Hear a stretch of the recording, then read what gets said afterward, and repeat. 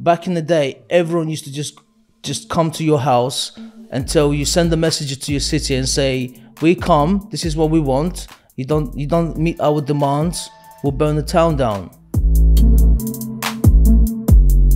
Pull my car up, put the handbrake up, the window's already down. I looked up, as soon as I looked up, he just sliced my throat. First thing, and he just started going for my chest. So I remember this girl, yeah, she just cradling his head and she's crying, yeah. And I just said sorry to him. And I walked off of that. That's what I did. My mom's called me up. You know, did you know what happened in Woolwich? Those fucking scumbags. Where are you? I'm like, Mom. But army has its own challenges, like the murder of Rigby. I don't know why. Because when you fail, army is brutal. They just got back from Hounslow. They're fully operational tour. The unit had suffered casualties, yeah? And then when they got back, Southeast Asians in Hounslow spat at them. I'll see heads being cut off and babies beaten in by dogs. So, I don't know if people don't remember that, but from my end of the world, they will provide graphical images of war to say people, this is war, this is what it's like.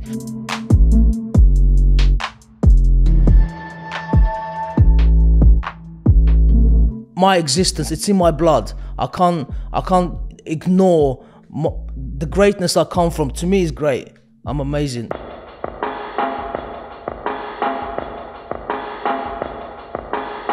So today we've got Aydan on the podcast. I've watched the other stuff he's done. He's a very powerful, emotional speaker. His nickname was Mad Dog when he was in the British infantry.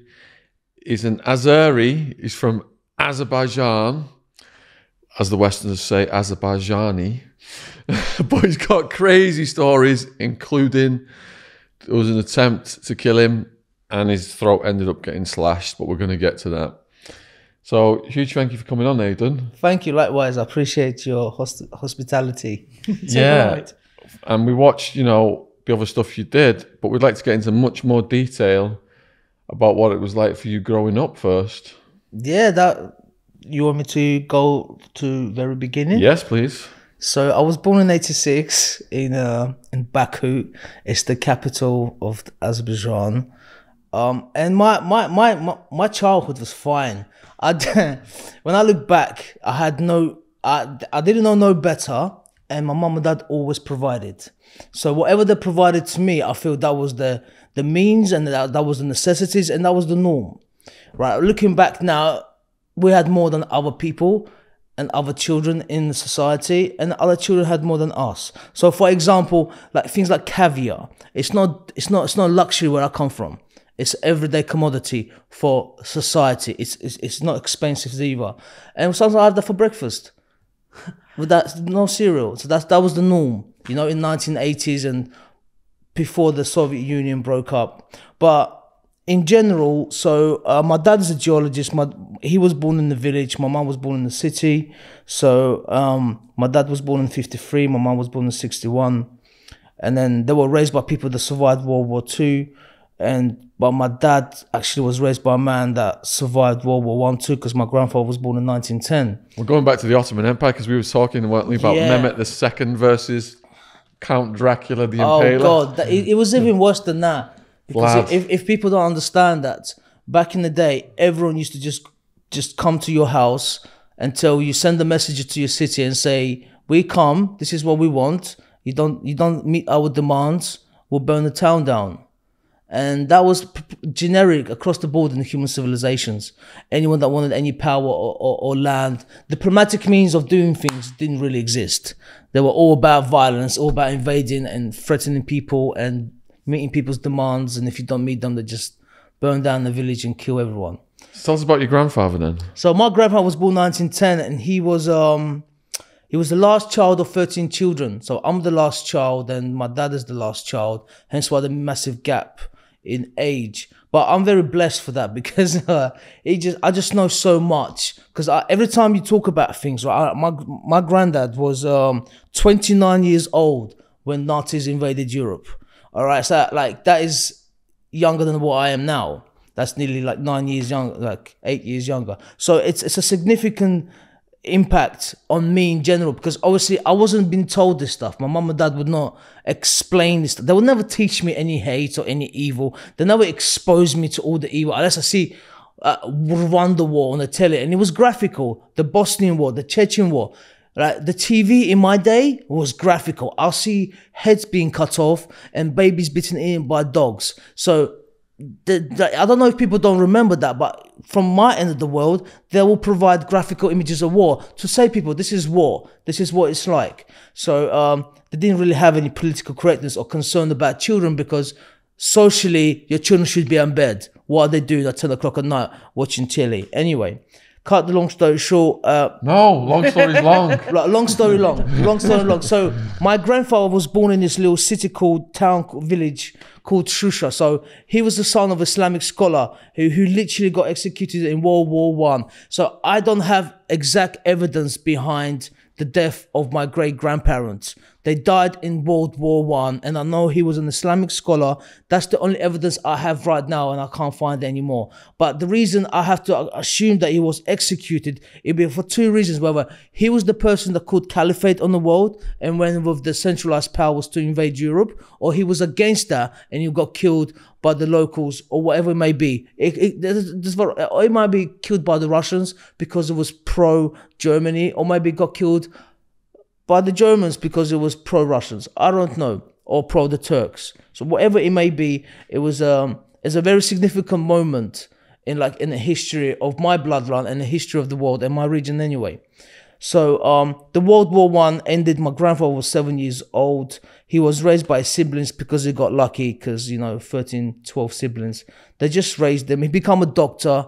So I don't know if people want to understand that. Like in Islamic world, we are not classless society. Whoever tells you that there is no class base, they're lying to you, okay? We have significant classes, we have a class structure, we have the people in highest powers, we have people at the bottom of economic ladder, and so on. Islam does not see people equally across the board. It's just not something that is dictated to people. And especially when it goes to scholars and people of significant standing in society and so on, if you have a book and you already deemed that educator and so on, it's just pretty primitive existence and primitive viewpoint of mankind in general. But it still exists now in certain parts of the world. Anyway, so I got lucky that he come from a significant family, and then he survived World War I, he survived World War II, and then my parents got conceived from two different branches of the world. But my grandfather actually met my nan during the war. Like, my nan is Ukrainian, yeah? She was born in this little village in Ukraine, right? Just outside Kiev, about 150 miles away. And so she was born in 1923. So she was awake and fully alive for that whole entire evilness that Stalin implemented on its own people. Not to mention he starved about 40 million Ukrainians just through his collectivization legislation and economic legislation, agricultural legislations that he was implementing, and they were not feasible. And there were times in Ukraine, right, there were more bodies on the streets in these villages than there were people to collect those bodies. They used to put them in mass graves, like just put them in mass graves. So my grandmother survived that. Then 16 years of age, Nazis invade Europe and so on. And my grandfather was a medical officer in the Soviet army on the Azerbaijani branch. So he met my nan this is the story my dad tells me. So my dad told me that nan was getting on the train that was heading toward the Eastern Front. Granddad took her passport, said, "You ain't going nowhere. You ain't going nowhere. You're staying right here." The train got ambushed, and then people died on that train. And then she stayed with him in this little village. He built his house for her. He got the garden, used to just walk up to, or get a lift to the local bazaar to get some meat for the kids and that. And they just lived off the land for 60 years. And they raised 4 children who went to the main city, the Baku, to go highest level of education they could acquire. Like my uncle, my granddad's oldest son, this is my dad's side of the family, he got like MBE, CBE, OBE from the Soviet Azerbaijani for contributing to agriculture of the society. And so he raised pretty successful people according to the times of our times, okay, of their times, not my times. It's just their times. Considering that they just survived World War II, and there's too much for me to describe about the significant impact that war had on people in general in that region of the world. But for example, we provided 50% of the world oil towards effort of the war. You know, we consider a population of 3 million people, 250,000 have died. That's a significant number of men and people of capable status, or even women too, you know, because women just go. Okay, so I didn't die. I'm alive because my grandparents did something that I don't have to do. So I don't feel the pain of my ancestors. I'm not a primitive tribe member like that. Like whatever they did, cheers, granddad, thank you very much. I don't want to do that. Like I don't even feel the pain. Like I will never do that. I know what happened. Yeah, I just don't know how visible it was for them. Do you know? I don't know if they see babies being tortured and that. I don't know what they see, but I know significance of Stalin and Soviet influence, the Nazis invading Germany, Nazis invading Russia, and then like it's just a lot of going on there, right? You know, and not to mention, it's very important to understand that I got lucky with my granddad because he was born in 1910. He prayed 5 times a day. He gave me a lot of fundamental education and all those elements. My dad's, my mum's dad, that's a different story because he grew up in an orphanage in 1939, yeah? So, and I don't know if anyone knows this or anyone even understands the concept of being an orphanage, right? No matter who you are, where you're from, or what part of the world you're from, what I don't give a fuck who you are. Yeah, your life is insignificant, worthless, and you've been treated like it. You getting abused sexually, violently, whatever it may be. Every orphanage on the planet fucking Earth. This is no exceptions. Unwanted children were never wanted by anyone back in the day. So back in the day, unwanted children in England, say 17th, 16th century, what were you doing? You're thieving, you cutting someone else's wallet, and then oi thief, stop. The crowd will descend upon you and they kill the child. People used to do that in England. They would hang them. You know, and it's just it's existence of humanity, okay? So my grandfather, who grew up in an orphanage, got released from orphanage, obviously. I don't know if he had any education. I don't know. So it sounds like your grandparents had a rough time. How did they had a rough time, but I don't know how rough that was because I wasn't there. So I don't feel the pain of it. I just know the story because it's my existence, it's in my blood. I can't ignore the greatness I come from. To me, is great.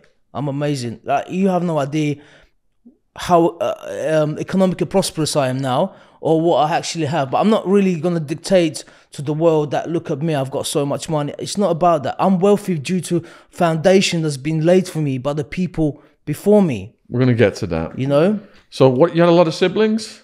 I've only got one sister. Oh, one sister. She's just older than me. She's much more successful. Okay. I was going to ask how your parents met. My parents. So my dad just went to the city and is a village boy. Met a city girl and fell in love with her. Love at first sight. And they've been. I don't know. I've never really. Well, we don't have these conversations, but you know, they've been together ever since. They've been together since, and it's just funny though how my grandfather grew up in orphanages. Never gave any hate to his daughters, and somehow he was able to marry a woman who was a daughter of a state police officer.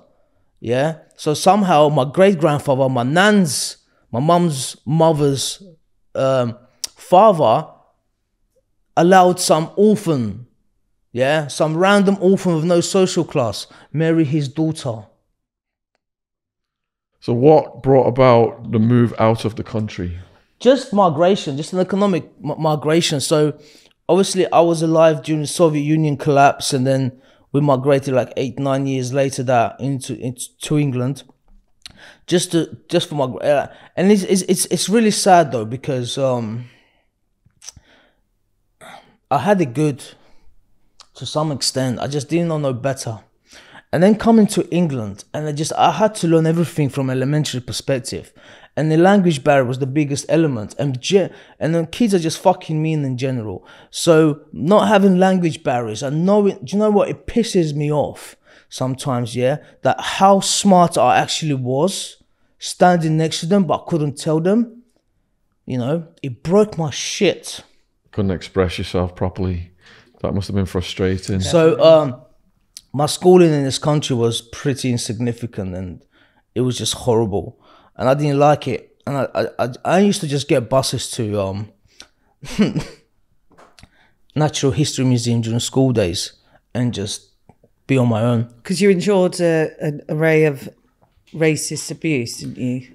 I don't know why because I went to school in Quebec school, and the weird thing about me is just like I've quickly realized that my mum and dad were not the point of help to help me to navigate through this society.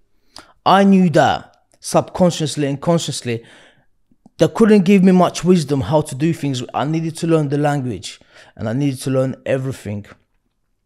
So, and they didn't really bring their child into this country to face any challenges that he faced, because they didn't know that these challenges might exist. Maybe, I don't think they did. You know, it wasn't on purpose done. So, you know, I went to school. I went to school myself. I literally went to Kibble school front gates, walked into the reception area, said, I want to come to school in my broken English, right? And then a couple of weeks later that I had this, people just were fucking abusive. And I needed to make friends. Like, I had no fucking friends. I needed fucking friends, you know? I'm a fucking child. There's nobody fucking around me. I'm a social child. I need to make friends with boys. I need to make friends with girls. I need friends, you know? And they just didn't want to be friends with me for whatever fucking reason. Whatever it may be, it's fine, whatever. I don't know. But when they start racially abusing me and they start fucking hitting me or whatever it may be, mate, there's only so much you can do, because eventually I'm going to snap. And that was obvious. So I've enrolled myself in school and I started school, but then it's weird. I must have gone into summer holidays, right? And I remember I was walking down the street and I looked to my right, there was a group of boys standing by this block of flats, smoking weed and stuff like that. Bear in mind, right, I don't know who these people are and I don't know what the fuck is going on. So I just walked up to them and tried to talk to them, okay? So the fucking, yeah, it just broke my jaw and it dropped me while some African kid went through my pockets and they robbed me. I said hello to these kids, yeah? And they just fucking did that. Anyway, that's what happened. That's the true fucking story. And then how did you regroup from that? Did you have to go to hospital? No, it was just a crack on my jaw. I'm very small. I was very small. You know, believe me, if you're 15 years old, you're 100% pretty much taller than me too. You know, and it's just what I faced, right? It doesn't matter because I'm in a better place than most of these people will ever be able to be, based just because of how I am. Yeah, and that's not my fault. It is my fault, but also my genes. My foundation has been laid for me, and I can't ignore the greatness of my history, my people, you know? And I'm a very proud man, so where I come from. Now I can articulate myself in the language. I'm pretty much isolating myself from all these genetic social disparities that exist. I'm not part of Bain community. I'm a diaspora, mate. Listen, jog on. Anyway, moving forward, there was this incident where I just went to school. I just remember standing next to this shed area, smoking with these children, fucking around or whatnot. I remember she just started fucking abusing me. I'm like, oof. And then she started hitting me. Just this random girl. I don't know why I did. I genuinely know, because I was never really sexually advanced anyway. I'm very primitive when it comes to my sexuality, especially in school. I wasn't no one gave me a fucking education how to put on a fucking condom, bruv. Like, I'm not, this shit didn't happen where I come from, right? So, to me, I don't know what was going on there. And then she started fucking slapping me and stuff. And I remember that, she just fucking abusing me. And then I grabbed her arms, and then she just went to me, "You're Albanian immigrant," and she spat in my face. I just knocked her out, mate. I remember that. I knocked her out. right? Everyone just got shocked a bit, and then people started abusing me again. I got rushed in school during lunch break or whatnot. Nothing significant, nothing that hurt my pride or gave me detrimental physical injuries or anything like that. Now probably they're trying to fucking stab me. Right now, there are children in this country right now that are being abused by other children because they cannot speak English. And these children come from all backgrounds. This is not a single element. Believe it or not, it cannot be contributed to a single skin color. It's bullshit. Yeah, there are people from Caribbean background who've got thick Caribbean accents right now in school just being laughed at because they say something in English that isn't British or London dialect. Yeah, and same with Africans, same with everybody else. It exists. It's not. It is what exists in schools in England, unfortunately. Okay, so the school was terrible for me. I didn't really do well, and I got sent to some referral unit, and I felt that was really unjust because, like, it just denied me my the education that I enjoyed. Like, I liked school, but not in England. And then I moved from Kidbrook area, Charlton area to Abbey Wood. And so the boy that knew me from school, the boy that saw me when my jaw was broken, it was with them and all stuff like that. He moved to Abbey Wood too, but he wasn't the threat. He wasn't the individual that was involved in any physical or violent actions against me. So I kind of he kind of introduced me to these boys in Abbey Wood, and they like me. They're just fucking just some They're just some people, just some kids from England, 15, 16, 17, 19, 20, 22-year-olds. All the 20, 22 plus year olds, they were the ones that had the monopoly on the stage, puff, sniff, brown, white, green, everything. Everything, whatever it may be, but it was just safe. Like, I felt safe random. No one would come around and rob us. I actually had one of the advantages. I don't know why they felt they could confine me, but I knew everyone's stash houses, like, simultaneously. And I'm not inclined that way. I'm not inclined to trip people up or be malevolent or evil towards people. Just my natural nature. But I just knew stuff. They felt comfortable, and I went to their mum's houses. The mum would give me a bacon sandwich, or, well, not bacon to me, but they'll give me a bacon sandwich. I said, I want an egg. And I said, can you not fry in the same frying pan? And she didn't know what that means, but I had to explain to old Julie. But it's okay. I got the grip of it. They got the grip of it, and it was just fine. I grew up with them, and I had some minor convictions. There were minor little violent incidents where I wasn't a perpetrator of that incident. Like, for example, I think, I have no idea how old I am at that moment in time, but I am standing across the road from a pub outside the cab office, and I'm smoking the fag. So I look to my left, I see a boy and a girl walking towards me. I didn't pay attention to them in any significant level, and there were two guys in the cab office who were with me. I was with them, okay? And then this boy tried to get into the cab office, like, just trying to walk into the cab office to order him a cab. And those two guys that I was with, right, didn't let him. And it all broke out into the scarf. Right? I'm standing outside, smoking the joint, looked in, and within like 30 seconds, they glassed him, they bottled him, they smashed the fucking living daylights out of him, right? Still to this day, yeah, mate, that kid got beaten up for no reason, and I still don't know why they did that to him. And I stood and watched it all, and I feel like a fucking scumbag. But I was still vulnerable in my head. So I remember this girl, yeah, she just cradling his head, and she's crying, yeah. And I just said sorry to him, and I walked off of that. That's what I did. I just knew I'm not into that. Like, this is not me. I'll smash the fuck out of you if circumstances dictate. But I just don't see, I'm not with friends like that. I'm not with people like that. This is not my people. This is not my friends. I'm not inclined that way. So, hey, then if you wasn't in the mix with those people, why did you feel responsible, like a scumbag? No, I just felt responsible that I didn't intervene.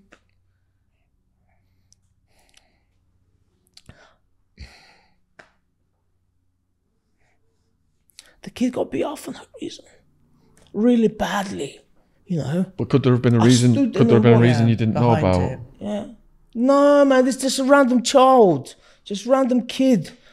Like, he came back in the pub the next day with a strap, yeah? And everyone's calling us up and saying, he's in here with a gun looking for you lot. I'm like, is he looking for me though?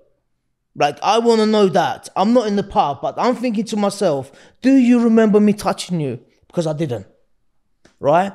I did not do shit to you. I didn't even insult you, you know? So... And you got in trouble for that because you were in I didn't at the get into scene? trouble for that. Okay. I'm just saying, like, I was in the presence of this fucking scummy move, right? Yeah, and I didn't interfere because I felt weak and vulnerable, and I just didn't.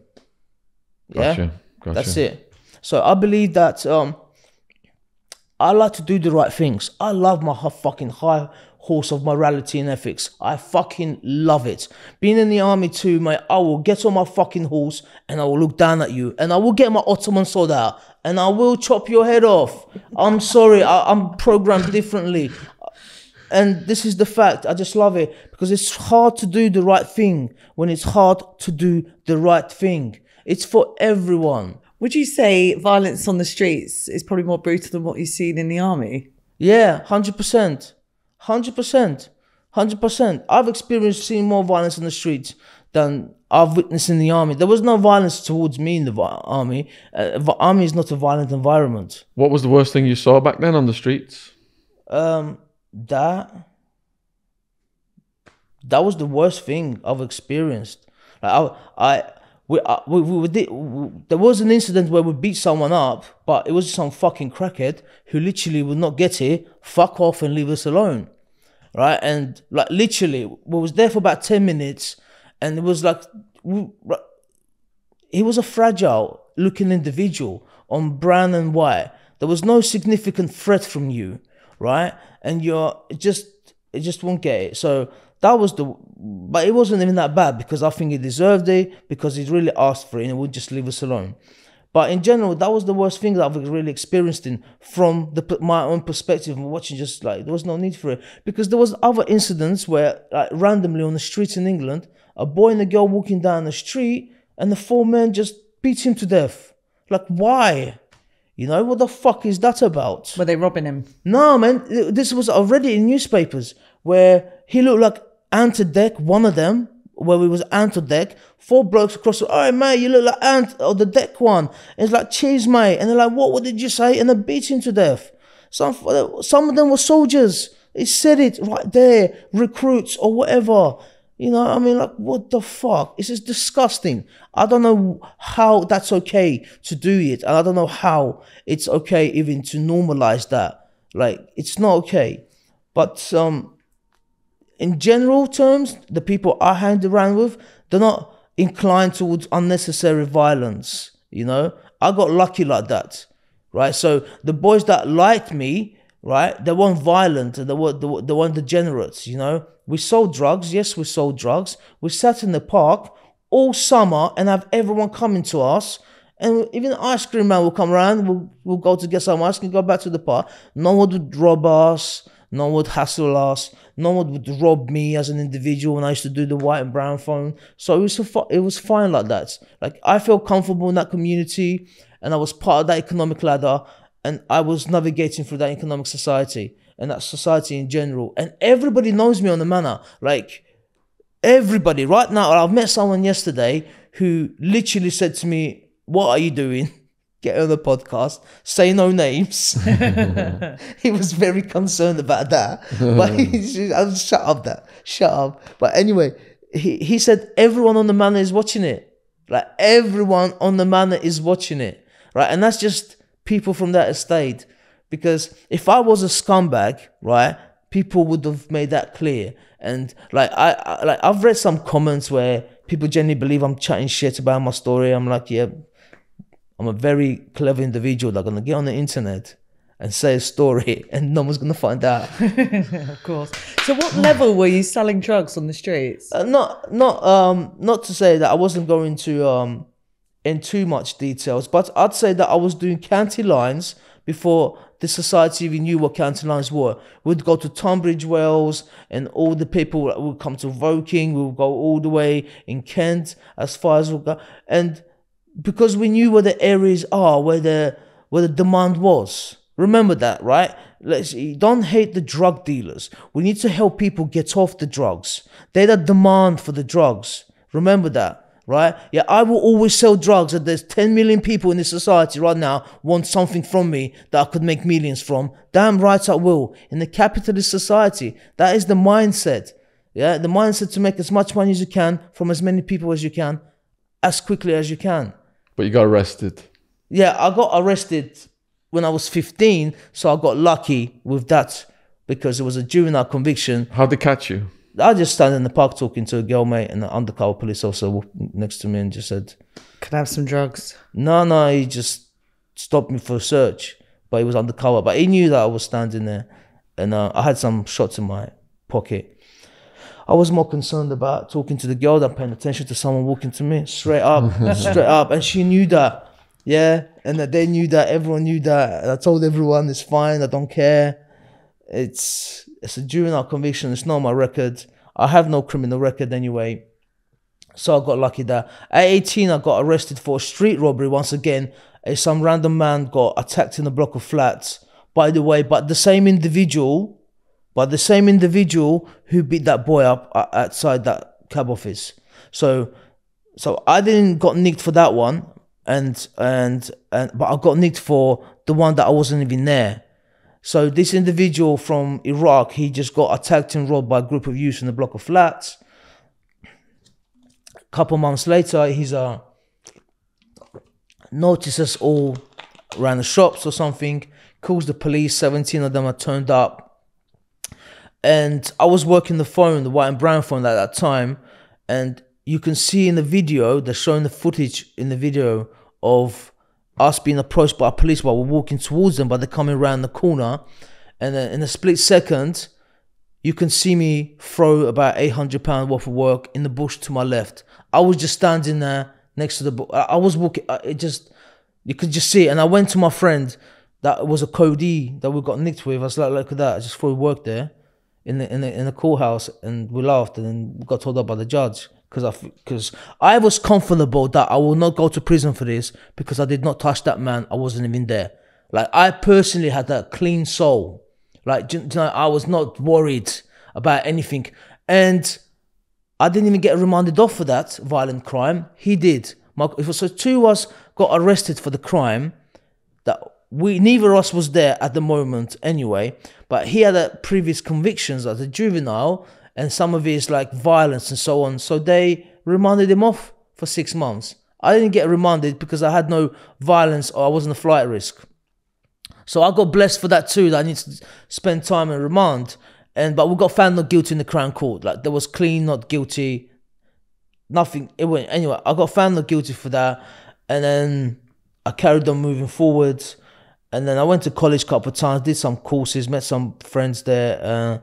And then I met my girlfriend there, who I was with me when I got stabbed, like not in the car, but I wasn't single, so she kind of looked out for me, which is nice for her. Was the stabbing before the throat, or was that the same? Stabbing is the throat. Stabbing is the throat. Okay. Stabbing is the first. There's only one stabbing that I received. Let's take us through that then. So this was a Thursday. I know it was a Thursday. It was the end of March, so I was in a pub with friends, and I was doing a packet phone at that time, and I really never had any direction in life. I wanted to join the army when I was 16, and I told them before, the same group of people, but they all laughed at me and told me I'm gonna get killed and blown up and blah blah blah. So they put me off it. But at that time, I really had no purpose. I was very depressed in my life, because I just know that this is more to life than this. I just knew it, like, this is not the same cycle that I want to be living in. This is not the cycle I want to be with these people. Not because I don't like them, it's because I just know I've got more to me. There's more to my game. I just need to find what it is. So it was a Thursday night, and then I'm in the pub with them. I'm like, received the call. I met that guy a couple of times in the past, so it didn't feel unnatural or strange. And I said to him, I'm going now. I'm gonna go home after this and later on, but whatever. And I drove up to this place, and he asked me to meet him around the side in the alleyway. And in the past, I met him right outside the house in the daytime, and this is nighttime alleyway. I didn't clock, naive, guard down, not thinking that he's gonna rob me, because nobody's gonna rob me, because I'm not a violent person, and I haven't really felt any strange people. Like up until that point, I have never had anyone try to rob me for any drugs whatsoever. Like I met random men, 3 o'clock in the morning and stuff like that. Like, no threat whatsoever. So at this time, it's like at 10:30 at night. So I just turn up to this bit of garages they asked me to do, and as soon as I turn up, so I'm like driving towards it. So I turned in, I see him, I just turned, pulled my car up, put the handbrake up, the window's already down. I looked up, as soon as I looked up, he just sliced my throat, first thing, and he just started going for my chest. And I remember that, so I blocked the first stab, right? And I didn't know what to do, like, randomly, like, fuck. Like, so I was driving a little bit forward with my body, so I leaned back, like, it just, something my body did for me. My brain dictated to my body, as in dark, like I've trained, Tony Petit told me how to box, and so I've got head movement, and reactions exist, and so I moved my neck so it didn't penetrate that deep. My carotid artery is right here, and the scar's right on the edge of carotid artery, and as you can see, if I moved away, so I guess, if you put the blade solid, so you can put the blade like that, yeah, but if you move your hand, but you still slice it, like it doesn't do the deep penetration. So that's what happened. All right, can you see it? Yeah, I can see the scar there. It's quite a thick one, isn't it? Yeah. So that's what happened, right? And he starts stabbing me in my chest and whatever. I grabbed the knife. It was painful. I'm telling you, right? Yeah, you giving birth. I have to disagree. What happened to me? All right, but anyway, all right. Yeah, it was painful. Taking it painful. It was emotionally disturbing. It was just crazy for me, right? I genuinely did not understand what was going on, but my body, my brain was still defending me. So I got lucky. I got lucky that I didn't bleed out. I got lucky that my arteries, so I've got a scar on my hand. Can you see this? Right? Yeah. Can you see this? So this is like straight up just scar tissue. Like it was all open here, and I could see these bones right here. So it didn't go through there, and it didn't really cut off my thumb. It didn't cut off. It was just damaged, right? I was just damaged then, okay, but not detrimentally that it had an impact on my life, but it did. But nevertheless, he did all that. While he was doing that, I'm still having the knife, and he's telling me stuff about why you pulling up outside my house. By that time, I'm just like, I don't give a fuck now, mate. It's too late for telling me anything, right? If you put a knife to my throat, demand the work, you would get it. You would have got it, and I don't know what would have happened afterwards, right? But it wouldn't have been in my favor. I'm aware of that. So whatever he did, right, he did it. He decided that it was necessary. Okay, fine, whatever. But while he was doing that, I somehow put the car in reverse. And this is not automatic. It's a gear Clio. You have to press it down and put it to the reverse. That still takes a second. It's still pain. And if sometimes when you drive a car, the fucking gearbox, I don't know if that happened. I don't remember these things, but I know these are the obstacles I had in front of me to free myself. My guard was completely down. He had every advantage on me to murder me, right? And he couldn't, and he didn't. And I reversed the car somehow. He's hanging onto the car like it's a fucking Hollywood movie. I don't know why are you holding onto the car? If the car's reversed, like why? What was the purpose of that? I crashed the car. He just walked off, like calmly, just walked off. Was he high? I don't know, probably. I'm assuming there's something psychologically disturbing about this individual when he felt the need to just cut someone's throat and rob them from if I'm gonna rob someone, right, I'm demanding it You give me the weapon, the product first, and then I'm cutting you. But I'm not cutting you at the throat because I guess I don't know where the drugs are. What if you plug him in? I don't want to go into your balls to get them. Get them out yourself, mate. With your throat slice, you ain't doing that. So this is what people don't think logically. Like, if you're going to do something, you got to do it properly, and you need to evaluate your actions and how you're going to do it to eliminate any possibility of failure. You know, it's a basic stuff. So he did all that. He walked off. At that time, I got out. I'm just like, I'm in a bad place, right? I dropped the drugs down the drain, and then I start making noise in the street. And this is some random man from top of the block of flats from a distance away just goes, "Oi, mate, I've called an ambulance." I'm like, he must have just witnessed the whole thing from top of his balcony. And it was just, I don't know how much he saw, right? But I think he would have saw something. And he must have just like, "I'm fucking loving this, mate. This is better than Netflix, this. Hey, love, you seen this? Get the cans out." You know what I mean? It was like 10 o'clock at night. So he must have felt something that he needed to call the ambulance. And then at that time, some lady just came out house. And then she was looking at me. She goes, "Did you have an accident?" I'm like, It was odd how she would ask me that question. Like, I don't know why she didn't want to look at my hands or my face. I don't know. So I went, "Can I just use your phone?" I called my friends up. I told them to come turn up. They turned up, and when they turned up, they were in shock. They were in total shock about absolutely everything that was happening. And then that's when they called me a soldier boy. it just changed that direction towards what they would call me, because they always had a nickname for me. They knew my first name, but they still had a nickname because, you know, you English fucking love a nickname, mate. You fucking love a nickname for everything. There's nickname for everything. There's about 17,000 smudges in the army, mate, and they all got a second name Smith. You know, it's a smudge. Smudge. Which one? That one. All right, got ya. Yeah, but it's just how it is. But so that happened. The ambulance turned up. I passed out in the ambulance eventually. I woke up. I remember seeing my mum and my parents and that. And I don't know what to tell them, you know, because for the first 6-7 years that the child was in this country, he gets spat out, bitten, he started to take drugs, he got kicked out of school for whatever reason it was be, and somebody just tried to fucking murder him. So to them it was very disturbing. I understand that. So to them it was very deep, and like, this is not why you brought me here. I understand that. And this is not what it's. I just felt very embarrassed. I felt so embarrassed. What did your mother say to you? Who's going to pay for your car insurance? She's deep. You're not going to get a job now. Like, come on, man, calm down, mama. I'm like, "Mom, not now." Dark humour. And my dad just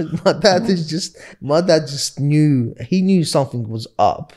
And he just knew. He didn't need to say much. His look is enough for me. So did they find the guy who did this? So when I passed out, I woke up in the hospital. A couple of days later, police turned up and they were like, "Yeah, my name is DC Plod, whatever my name is. Yeah, we've arrested an individual, and he told us that you were selling Class A drugs, and he was there to buy Class A drugs from you, and therefore, because you was there both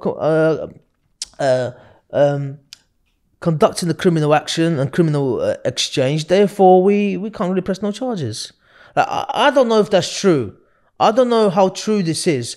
If I were to go and rob a drug dealer who ends up in hospital, but say he wakes up and he's got an eye missing, for example, but they come and arrest me, I said, "I was there to rob him, he's a drug dealer," right? I don't know if I'll get away with it though. No. I don't know that. I wasn't concerned because I don't know whether they're concerned, whether or not. I just went to, "Listen, man, he's going to go and kill someone.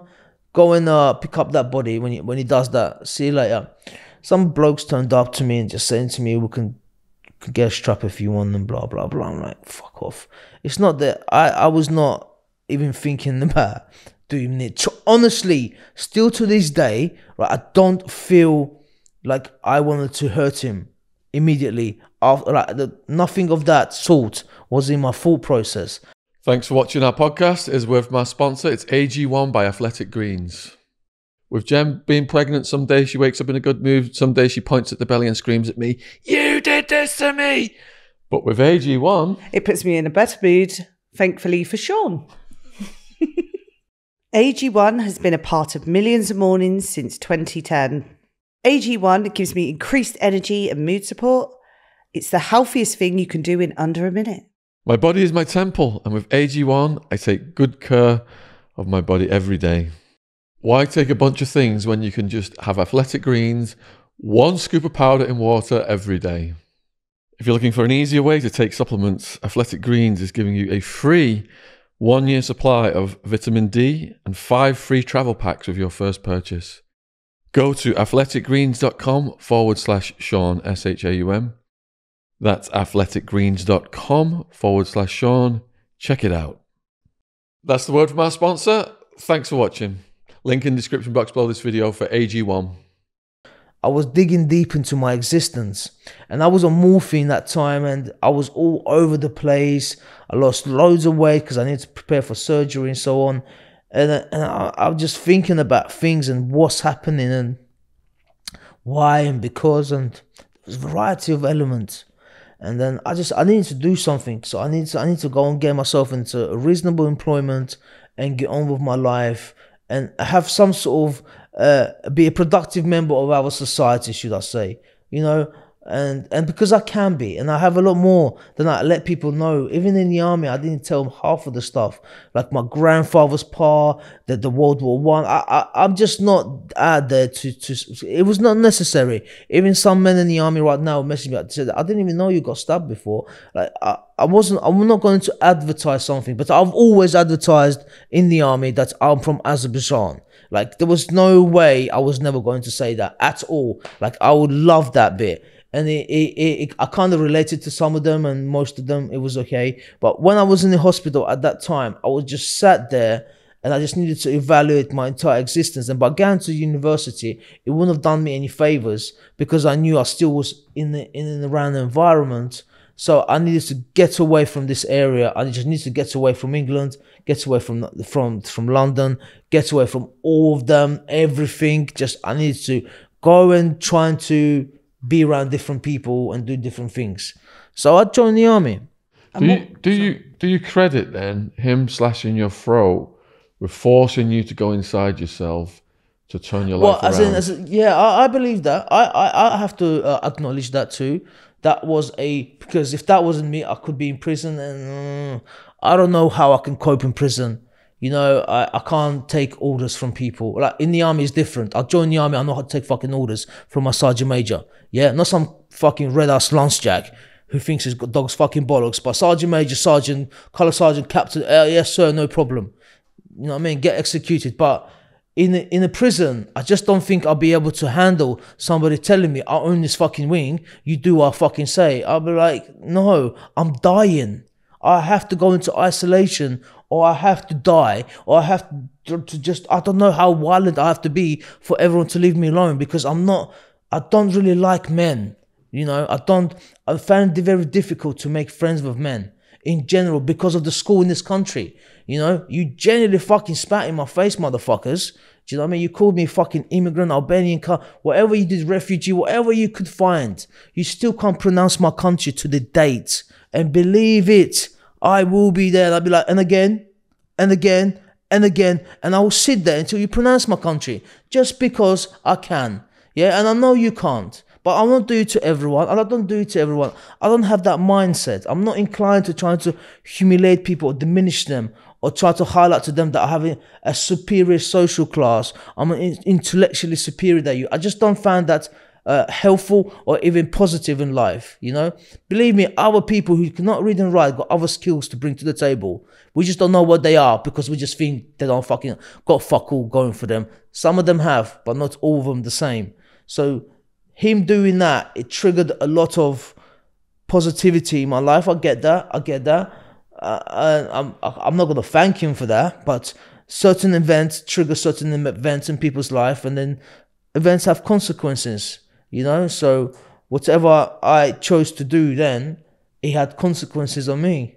So how was basic training going in? Oh, I was in love with some girl during the basic training. She broke up with me a week before I started. I don't know what she wanted me to fail or something. I don't know why women sometimes do these things, mate. Anyway, so it was just karma for me because when I was with this girl when I was stabbed, she was really looked after me and she really loved me and stuff like that. But she held me back because I really wanted to go to the army, but she was so in love with me. She's like, no, you're not going to go. You're going to die. I don't. You want you. She just wanted me there. We lived together and everything, yeah? And I was like, no, I needed to fucking move on. So at this point, from the minute I got stabbed, right, until 2018, that's from 2021... 2000 what 6 7 8 from 2007 to 2018 I didn't take any drugs, so I was not smoking weed or anything like that, and I've never failed any drug tests in the army. I'm not tramp like that. Did not join the army to take sniff, so I was clean anyway. I stopped weed 2 years before I joined the army, so it's not like I had drugs preventing me from progressing. I was not addicted to anything, and if I was addicted, the addiction can be dealt with according to my environment and the way I operate mentally. So I didn't think that drugs had any significant impact on my detrimental existence, you know. But him doing that, it did trigger positive events, and then I moved on. I nearly didn't get into the army, by the way. I had to go through extra evaluation on my hands, and they need to make sure I can do press-ups and things like that. They had to go get deep, whatever, to check my blood, because like if you got diseases in your blood, that's a medical condition. You can't enter the army because you can't do blood transfusion or everything. Like, so I got lucky. So I got in. I went to the basic training, and it was nothing but northerners. At this point in my life, I didn't know that these people exist to this level. I didn't know that. I'm all around Southerners, yeah, London's everything. I heard the Northerners on the telly, you know, and I support Man United, so that's typical. I'm from London, but no, I'm from Azerbaijan. But yeah, I can do that. It's okay. And I go over there, and there's like Manx, Geordies, Yorkshire lads, West Yorkshire, Bolton, Oldham, Liverpool, like South Shields. I'm not supposed to know where South Shields is. Do you know where that is? I still don't. It's put it this way, it's Newcastle and further. It's there. You know, there's some Scottish boys, the Irish boys, all these different people come from the British Isles that I did not know any true extent of existence. And I learned from them. I would ask them deep questions about Manchester, Oldham, Yorkshire. I'm into that stuff. I'm into doing social experiments and asking people about their existence. And then I got to know them, and they're friendly. So it helped me out. It helped me out because they were friendly. I think if I were to join my later battalion as a red crow bag, as a red arse with my foreign name, I would have had much more difficulties to integrate. Yeah, in the Southern Battalion. I'm aware of that now. So I got lucky. I went to 2RF, 2nd Battalion Royal Regiment of Fusiliers. I got there to Germany. I remember my Sergeant Major Irving as a Geordie lad. I'm telling you, he's got about 30 fucking medals on his chest, man. His medals probably heavier than him. He's about 5'2", weighs about 60 kg, yeah? It literally has no muscle mass. I don't know how he survives. He survives. He's a Sergeant Major, and I'm a crowbag, and he's right there. Right, fellas, you're brand new in the battalion. This is what you're going to do. You keep your fucking head down. You do what you're fucking told. Turn up at the right time. Blah, blah, blah, blah, blah, blah. Don't take the fucking piss. You get fucking ironed out. If anything, blah, blah, blah. And who here likes boxing? Sir, I know how to box. It's like, right, you're going to battalion team. You're going into a company team. There's company into boxing coming up. You, as a red ass, gonna fight. Let's go. Hurry up. Let's go. Gone. I went straight into the boxing, yeah? And Keelan Walker and his team in A Company, 2RF, they, I like boxing because it's me, yeah? I don't need to rely on my teammates, my left back, my fucking goalkeeper. So you go into the boxing? So, right, yeah, so I turned up, and then Sergeant Major Irving just like, yep, be part of the team, represent A company into battalion. Are you any good though? I'm all right, sir. Yeah. Tony Petit, if nobody knows, but now you know. Tony Petit from the Nemesis Gym in Erith. But they're not based there anymore. I think they believe they're based in Crayford. But anyway, Tony Petit has taught me fundamental basics of boxing, right? When I used to go and train at his gym. So those fundamental basic skills that I have that he gave me in my early development stages in the society, right? I took into the army and I was like, sir, I can box. Yeah, I know. And at that time, I'm a fatty. I've always liked cake. I eat really good food, but I would eat a fucking free ice creams. And I will not care. I would eat free ice creams. So that's where my fatness came from in general. And I turned up a little bit fat and whatnot.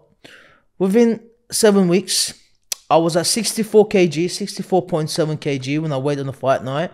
And I fought in front of the whole battalion. And that was the most amazing feeling I could ever have. Because that's me integrated into my battalion now.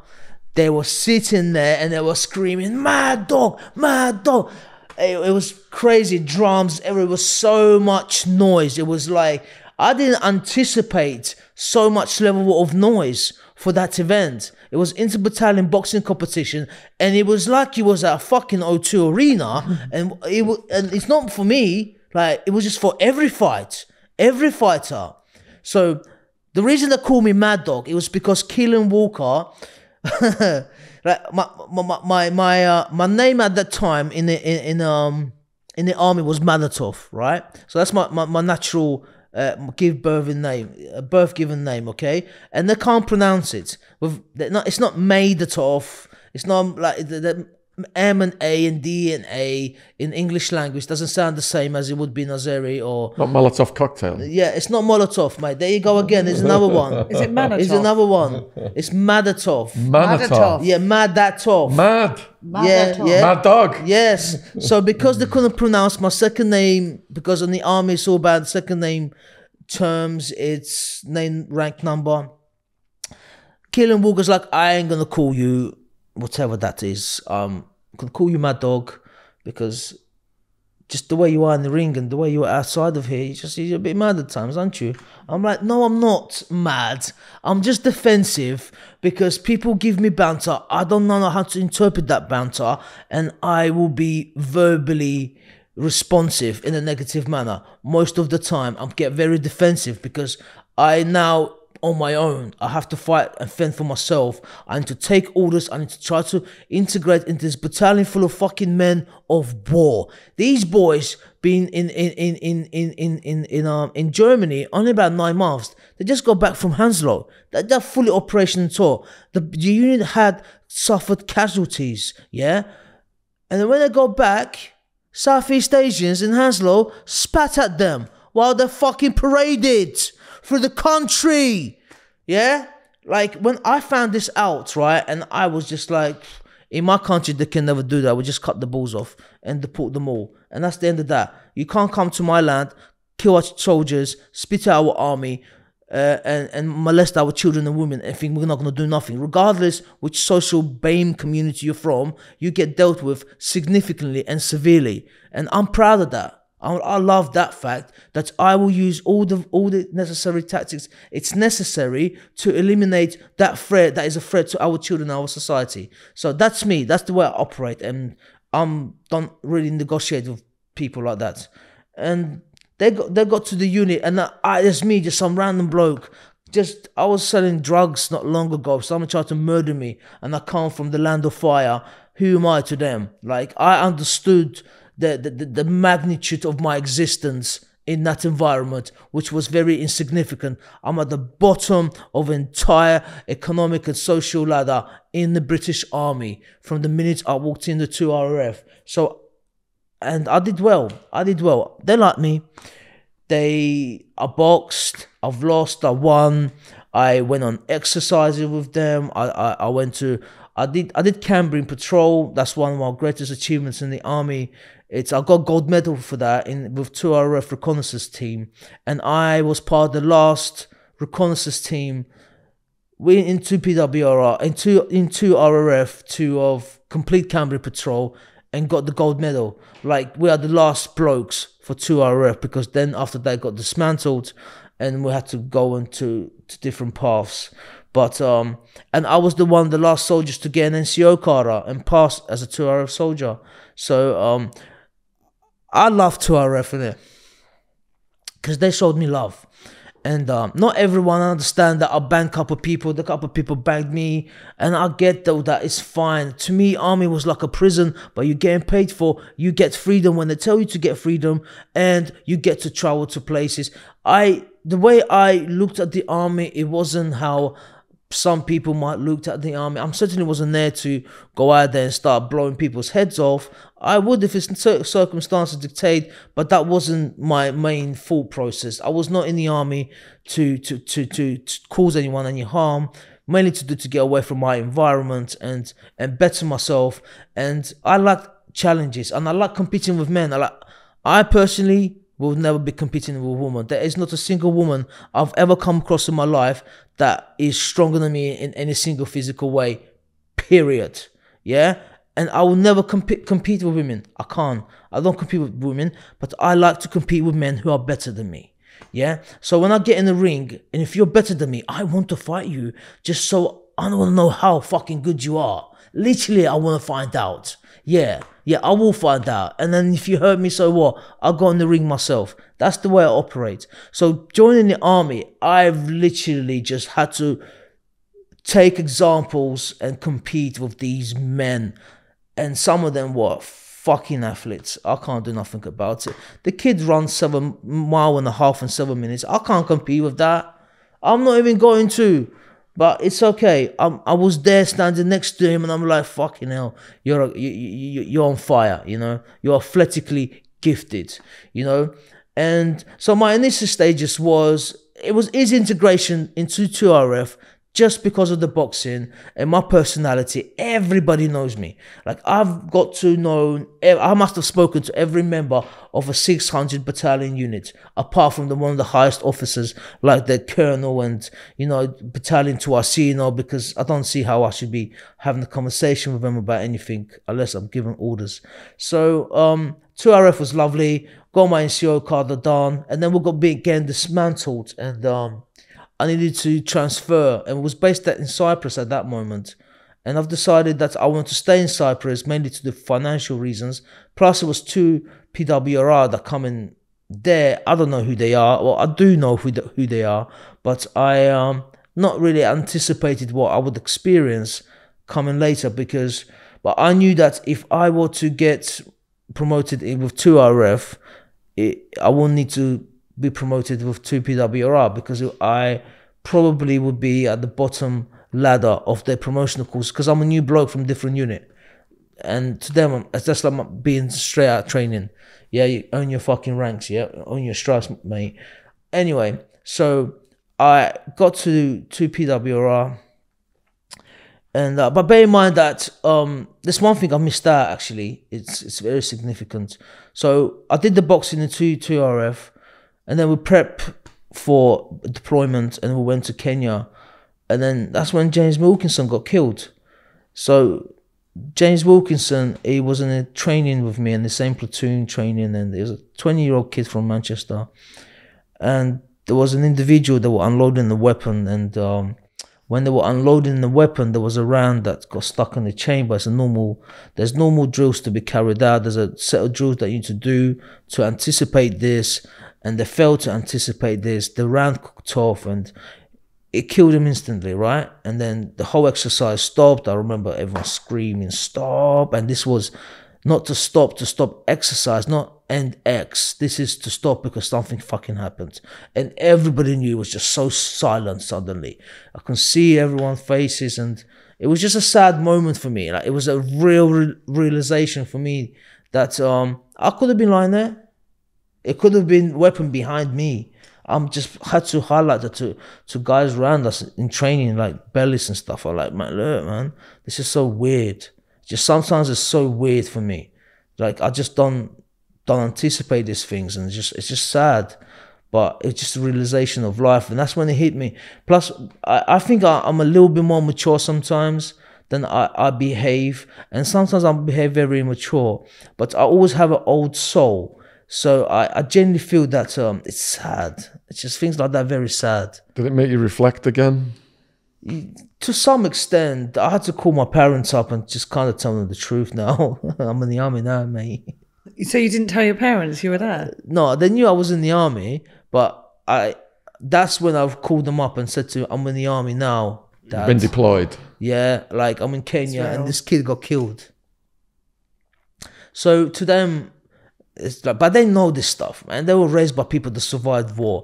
They don't need to tell me anything. My dad done national service, and he never got enlisted to go and fight the second Karabakh war because he was older then. So I got lucky that my dad never died, or Anyway, so moving on from that, 2RF was great. I loved it. I loved most of the people in there. I was in the mortars. I was in Recce.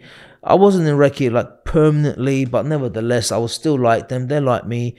And I was in support company, and people know me. People knew me already.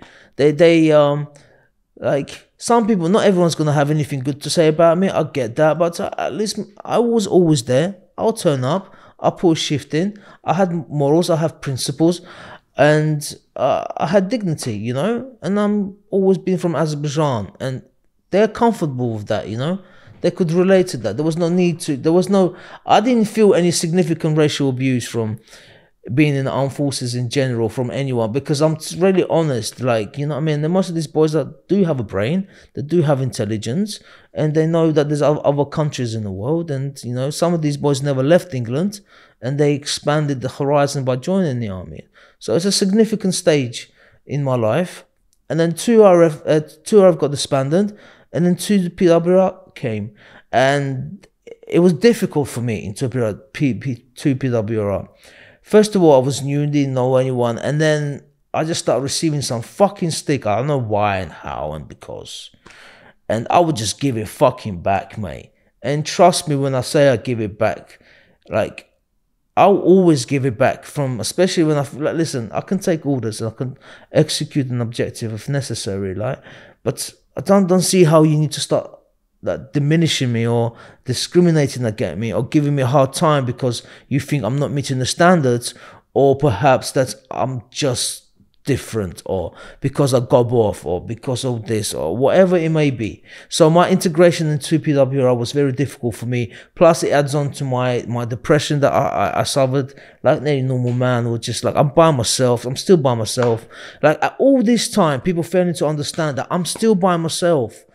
Some of them might be my friends, but they're not my best bros. I don't go out and drinking with them. I don't drink. I'll stay in my room most of the time and read books. I'll go to the beach. I'll go to the gym. And my entire existence since I got stabbed until pretty much now, it's been by myself. Everything I've done now, everything that I have now is without any influence from any outside party whatsoever. There is nobody in my pocket. I'm in nobody's pocket. Nobody tells me anything. All right. So everything I have now is because of me. Right. So, and that's the same in the army. I'm not very social with men. I'm just not. It's very few men that I could get on with, especially those men who don't find me as a threat. Right. So those that find me as a threat, they will, whatever it may be. It's just natural. Being a man is difficult as it is. Being a man in a competitive world, it's also challenging, because when you fail, army is brutal. The failures will be presented to you. You're a fucking shit. Get a fucking grip. And I appreciate that. I appreciate those words. Those words need to be spoken. I wish men would say this to their fucking children when you're 13 and 14-year-old, especially if they're sons. Believe it. It does them a great deal of good, because if your son comes to my child and he's 20, for whatever reason it may be, and because you haven't given him any discipline in that, and he hurts my child, your son's fucked, mate. You know what I mean? And it has to be, naturally. You men have to defend our women and children. It's imperative for us to do that. It's beyond people's conceptualization that the hate you give to children fucks everybody. So if you give your child the hate and they grow up, yeah, it's still your child, but I will kill it if it comes and harms my family. And I have to. And if people don't think anything otherwise, then what kind of man are you really are if you're not capable or even thinking about defending your family to that level? Because it's not you, especially if it's injustice, you know? Like, random children die every day right now, and their mom and dad don't do nothing about it. Man, the children who were raised by those people, they should be, you know what I mean? But that's me. Jen was just saying the other day, she'd kill anyone, wouldn't you, if anyone tried to? I'll tell you what, right? Yeah. People don't even know this. So there's a guy called Robert Sapolsky, right? And he's a neuroscientist from Stanford University.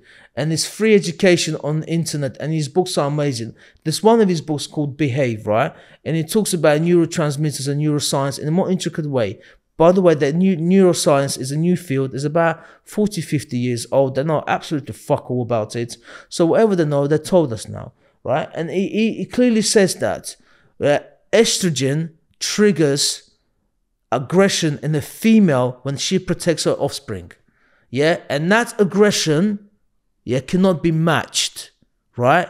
Like, seriously, it's some natural human universal chemical that the bond between the mother and child, it can never be replicated by any other chemical energy on a universe, right? Yeah, and so most of our aggression is not even triggered by testosterone, it's triggered by our environment of the past and how we'll behave to certain experiences and times, yeah? And then in the future years, if the same happened to you, you behave in the same way, in aggressive or not aggressive manner, right? But I'm just letting you know, the chemical between mother and the child is very important. You're feeling it, Jen? Yeah, lioness. Lioness. There you go. There you go. Be proud.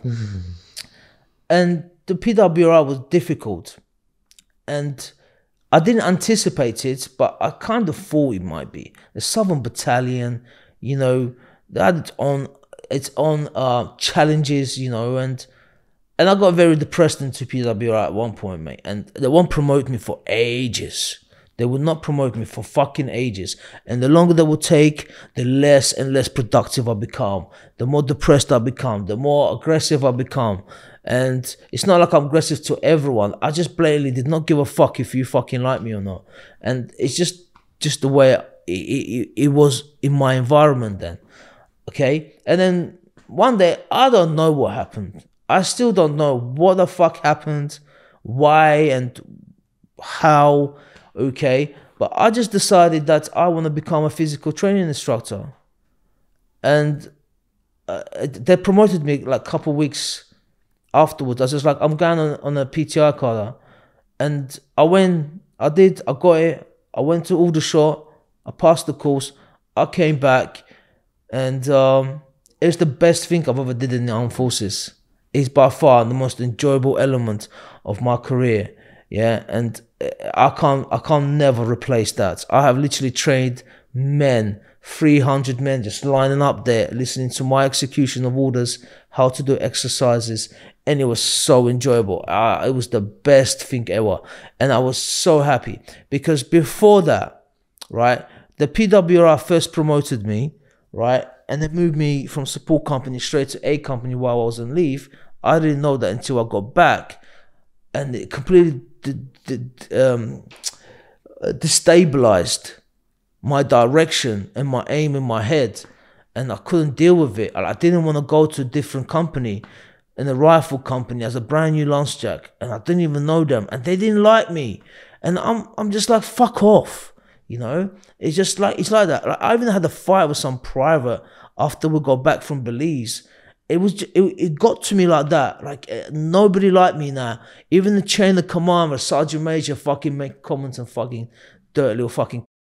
But anyway, and then some OC was, it just fucking pissed me off because I was very proud, right? And there was no need for them to be like that. But whatever it may be, maybe they had their own reasons, whatever it may be, I'm not bitter. I'm just stating the existence of my story. So that's what happened. And then I remember once, and I got demoted. So I got promoted, got moved, and we went to Belize. I got back from Belize, and I got demoted. Right? I got demoted because I discharged a weapon in the cockpit, fucking in the unloading bay, and that was a sequence of events that led up to that that if you compile them together, it highlights on my report that I was very incompetent being a leader of men. Fine, I'll take that on the fucking chin, right? Demote me, but get me the fuck out of this company, right? And that's what I demand. I stress what I do not want to be with your company. Get me out of it. They moved me back to support company, and I was just stagnated. I was hating life because I really wanted to get promoted, and it was really good. Like I enjoy this stuff, right? I enjoy rising up, right? You know what I mean? I could crash down, but I still enjoy the progression that I'm making in life. And here is a word from today's sponsor, Aura. If you Google someone, you can find out all kinds of personal information about them. This information is accessible because of data brokers who profit by selling your information to robocallers, telemarketers, spammers. You can use my link, https://aura.com. Aura is AURA / Sean Atwood, SHAUNATT Wood, to try 2 weeks for free and see how many data brokers are sharing your info. Also linked in my description box on this YouTube version, or scan the QR code on the screen. Aura also monitors your emails and passwords to see if they were involved in a data breach and exposed on the dark web, and gives you the recommendations on what to do. Aura has almost every internet safety tool you'll ever need, all inside one app. so they got me through that. And I went to the support company, and then I got very depressed at very early stages. And that's when I just suddenly changed. I don't know what happened. I can't understand what happened, what triggered it, or what not. All right, I just wanted to become a PTI. So I kept pestering. I got promoted again about 9 months later, and I won a PTI card. I come back, and everyone thought I'd be the same person as I was before, as that aggressive, power abusive lance corporal that I was, okay? And no, I wasn't. I was the opposite. And it was the best thing ever. They loved it. They loved it. I had people turning up to my lessons and telling me that I'm looking forward to your lesson. You know, I had people telling me that they no longer on the biff. They stopped going off sick and all that. It was just pleasant feedback. I became a battalion 2IC when I got to Cottesmore, and that was it. It was just great. I ended up proving myself to PWR that I was worthy to have the cap badge, right? And that's one thing really, like, I have this pride in me, and this pride is reflected within my service and within the men around me. And perhaps, yeah, they thought like, who is this bloke turning up? You better wear that cap badge with pride. And I understand that. I never disagreed with that concept. You know, it's just maybe they conception of what that pride means was different to mine. Maybe what had the perceived who I was and how I am, you know. But when they got to know my true skills and got to know me, it was much easier. But early stages was challenging in general, because life is challenging. Like, you get challenges, it's how you deal with them. I didn't ask for nothing like this. I knew I had to join the army, and you know, but when I was in 2BWR, we had John Fernandez that got killed, and he got killed by one of our blokes, right? Just drink driving incident, and RIP to John. He was a very gentle man. But it was a shock, right? But it wasn't, I didn't find it like abnormal. Drink driving happens. It's a common theme in the armed forces, unfortunately. Blokes die a lot just from drink driving. It's just so sad how you'd waste your life like that. But he died. He was involved in the car. He was walking down the street. He wasn't the driver. He wasn't in the vehicle. It was an other bloke in the car driving towards, and they just hit him on the pedestrian, and they killed him instantly. So it's just sad. That guy got punished anyway. But army has its own challenges, like the murder of Lee Rigby. I don't know why. I still don't know why I really got impacted by his death. Right, but there could be a variety of elements that contributes towards that. Mainly to do that, I'm not far from Woolwich. Yeah, I used to use that barracks just to train when I'm on annual leave. And in the manner it happened, and all to do with my Islamic background and everything, it was just so deep for me. Like watching that fucking cockroach standing again, iPhone I-24 tooth. He hadn't even got no fucking teeth, mate. Have you seen his teeth? They're fucking rotten. It was disgusting. I couldn't understand it. And literally, I was in Cyprus at this moment. I was not in London, right? I don't know how I would have behaved if I was in London. Maybe it blessed me, because I was in somewhere else while I was in the army when the riots happened. So I was not in the country when that significant event happened. But we automatically, the whole entire British army received significant orders from the top saying, you stand down. Like they went in on us on this. There's like, you don't fucking do anything here. It was so fucking, I've never seen our commanding officers giving us like such a like direct, strict orders. It was deep. It was beyond me. I've never seen the army behaving like that, and I felt like we're gonna go to war. I genuinely believed that, you know, and it was just, I don't know why he needed to die. So what was the circumstances surrounding Lee Rigby's murder? He was walking down the street, and it was, so I don't know Lee Rigby personally, as in he's not a friend of mine, and he wouldn't see, if he were to see me in the manor or in the battalion, he'd call my name out and say hello to me and find out how my life is. None of that. He didn't go to Cyprus. He went straight to the recruitment center from Germany, and we went to Cyprus. So I'm just sitting there and I see all the news, and then straight away, because it's people knew, so his name was not said, all right, but people noticed his face, and then straight away in the unit, straight away everyone said, this is Lee, that's Lee, right? And he's in drums platoon, and I was in mortars platoon at that point, and I was in a support company, and it was deep impact on those boys, and I just see them. I cried for him, and I felt very sad that, and it just felt so close to me. I mean, I live a mile and a half away from Woolwich, so I could have easily like been that guy walking down that street, and those two Nigerians would have run me over and tried to cut my head off. And unfortunately, it isn't me who be feeling the pain of it. You know, I'll be dead by then. But I people find it odd to understand. I live under a completely different social belief system. You know, my cultural belief systems is different. I will make sure your whole fucking family is blind. And I'm not the one that's going to make your family blind first. You have to make our member blind. You know, we know how to do things diplomatically, but I don't see how I'm going to just randomly walk up to some random child and cut their head off. I don't see how I'm going to do that.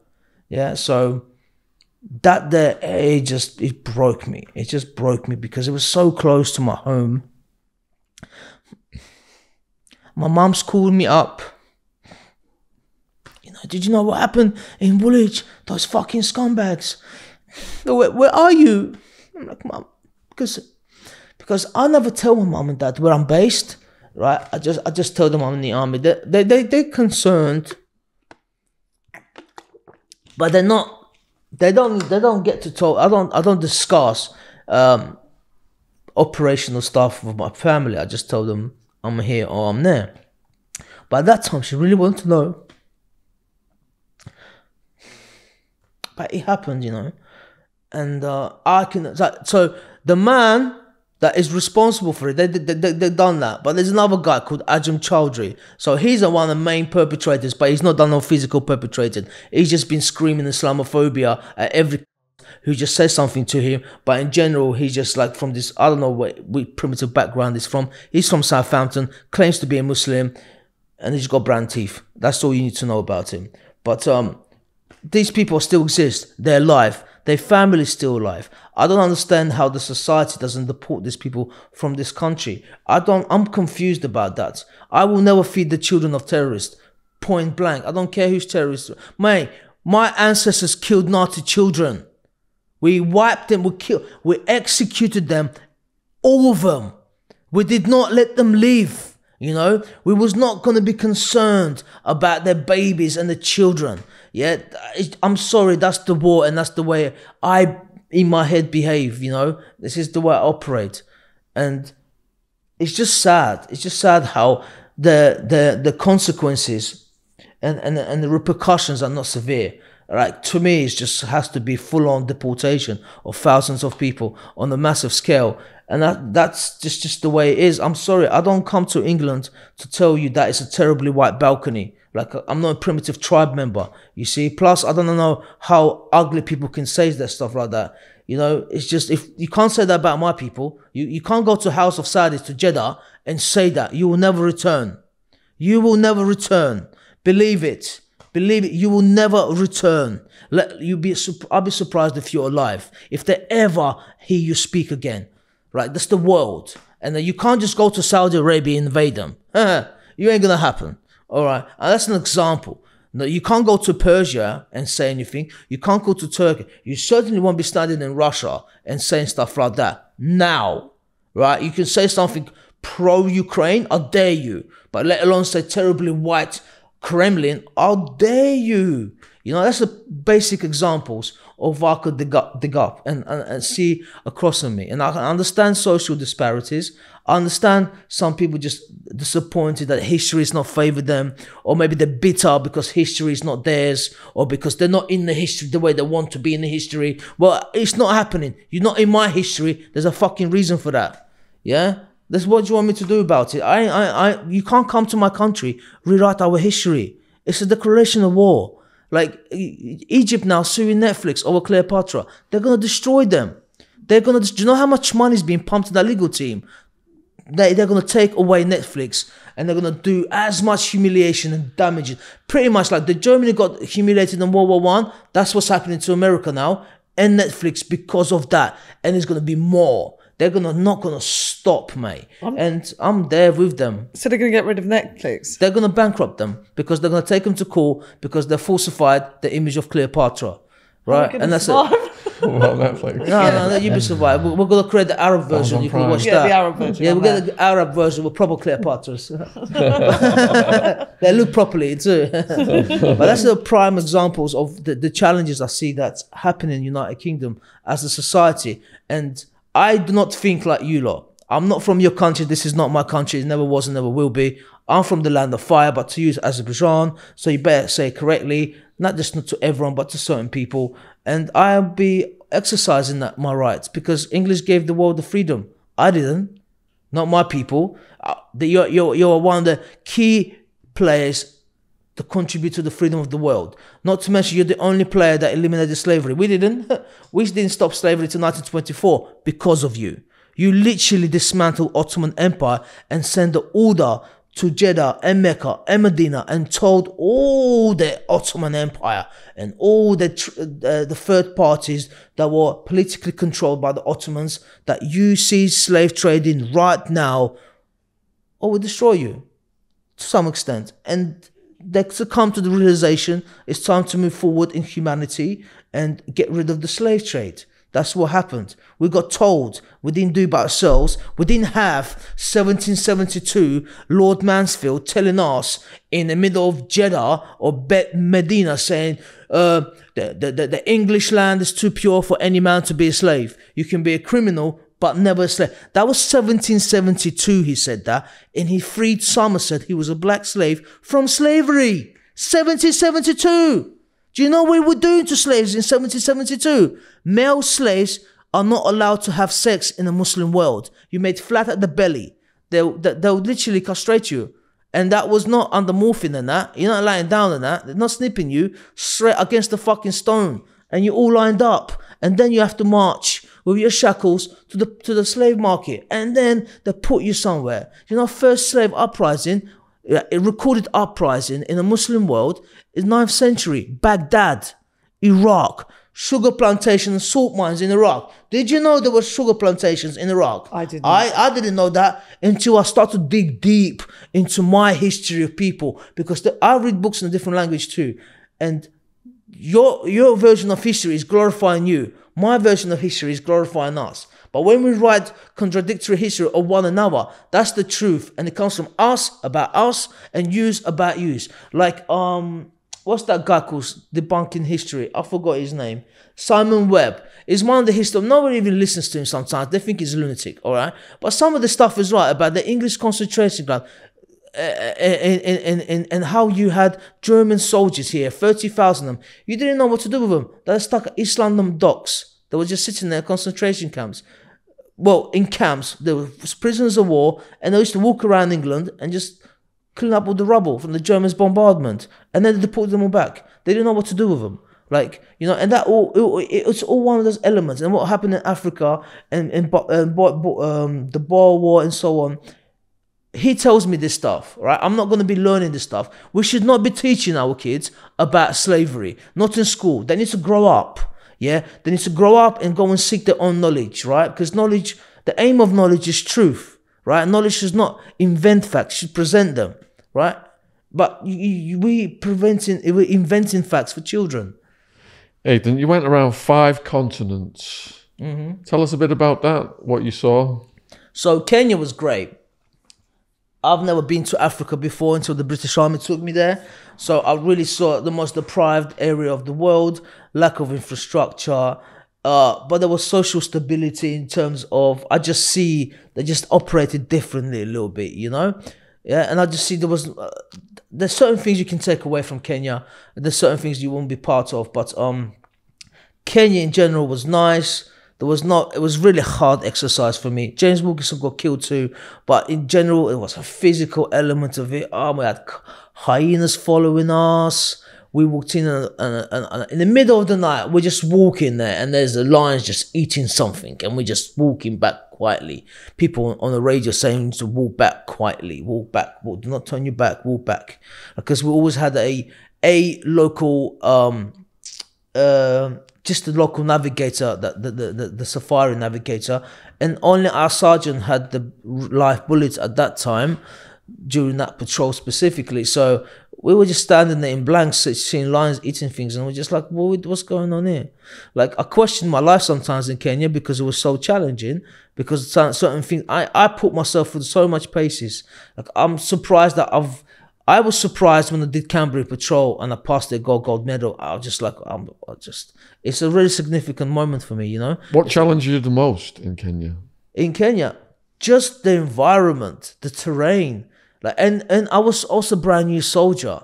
So I still had a lot to learn, man. You're like, get the fuck up. Why are you falling asleep standing up and shit? You know, like everything that contributes. Like, I didn't know what was going on with my body. How do I feel in certain moments, in certain environments, under certain conditions? And now everything was being molded for me. Like, it was all new. All new. Even walking around with an night sight in the middle of the night when it's all sweating and it's all that just blurry, and then all your helmet is all over the place. It's just this, like, all these things, right? That all the hardest elements of existence as a soldier, when you're learning things and things are hard and you're on a patrol with blokes, and some of them you just look at, how the fuck are you like this? Why are you even so fresh? Why are you smiling? Stop smiling. You know, you want them to feel bad, but they don't, because they're senior soldiers. They've been there before. It's a walk in the park. I was like that 7 years later. Not 7 months, not 7 weeks. You know, army is something that you need to understand. You can't just achieve things flat out and quickly. Experience above everything, right? It's like wisdom of old people. You know, don't disregard old people. They're no more than you. They got there before you even know how to get there. You don't even know if you're going to get there, you little prick. Fucking shut up and listen to your grandparents, you know. They raised your mum and dad. That they know something that you don't know, that they had to teach your mum and dad, you know. So it's a very significant like that. What was your favourite continent? Well, my favourite continent, Belize was nice. Belize was nice. We did proper. I don't know how true this is, but the local guide who helped us, the guide, because there were like snakes and stuff like that and vermin that would just kill you. But he said there's a jaguar following you, lot. What do you mean? Just following us. Yeah, he picked up on your scent and is following you, but you won't be able to see him. What do you mean? We want to see him. We wouldn't know where he is, yeah? But he said he won't. But he said there was a jaguar just following us in the jungle, and the jungle was hard. Jungle was so hard. I've created some heat rash on my back, and it was not going anywhere. And I had lumps of my back, just red raw. Like, I don't know how I didn't get infected, because when you wear day sack and the body armor, it will flush us against your back, and they just swear, and I was wet every day, sleep in the hammock in the middle of the night. We need to set up hammocks and stuff like that before the last light, because you can't navigate through the jungle, especially secondary, primary. This is what they're telling us. And at night time, because you will get lost. It's not advisable. We're not special forces, so don't start trying to be funny. Just set up camp before last light and set up hammocks. So we have to set them up before night time because it's safer for a start and daylight. But daylight goes away about 6, 7 o'clock in the evening in the middle of the summer. When you're setting up the hammocks, is it because you can't be on the floor because of the insects? Yeah. What did you see? Yeah, no, yeah. Eyes. There were a lot of recluse spiders that came out at night time. A lot. Mate, there's a lot of, mate. Listen, you got your torch out, mate. All you see this little fucking things just staring at you, mate. And I'm telling you, I might be a soldier. I might have done things and people, like, I'm not into this shit. I'm sorry. Like, I don't want that shit. Get the fuck away from me. I loved Brecon. For the reason I love Brecon, because I know there's nothing in Brecon, apart from sheep shit, and some grass that I have to crawl through. But in those places, you better watch it. But that was your favourite. Yeah, it was my favourite because it was challenging. Like, I'm only saying this stuff right now because it was challenging, because I've evaluated things in my life, and this has happened like not a decade ago, within the last decade or so, right? So this is just and that's how I found it right now. Because when I left the army, I'm gonna be honest with you, my life came to a standstill. It literally, I've lost so much responsibility, and I sometimes wish that, like, sometimes I think that, should have I really left? I was a PTR battalion to RC, could have gone to Purbright, could have got a couple of promotions, could have trained the young troops up, and blah blah blah. I just wanted to get out because I wanted to have a family, you see. And I don't think that being in the army under my conditions and my mindset, it would have been adequate enough for me to raise a family. I'm hands-on, I'm full in, I'm straight in.